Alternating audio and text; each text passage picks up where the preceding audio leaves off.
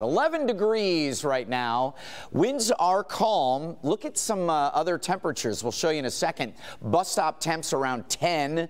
So we are layered up with the kids. And watch out for icy driveways and sidewalks this morning. Even though we're dry, it is refreezing yesterday's stuff. 31 this afternoon. Clouds will be on the increase. Man, 8 below now across I-69 corridor from Port Huron to Lapeer. A lot more snow up north yesterday, so they're getting colder temps. Goose Egg in Flint, single digits for most of us. Again, getting into the low teens and eventually the low 30s. But the clouds will be on the increase, and tomorrow we'll get more sunshine, we'll get more warmth. Couple of storms line up for the weekend. Saturday, starting in the morning, this one looks pretty light. I think it's less than an inch.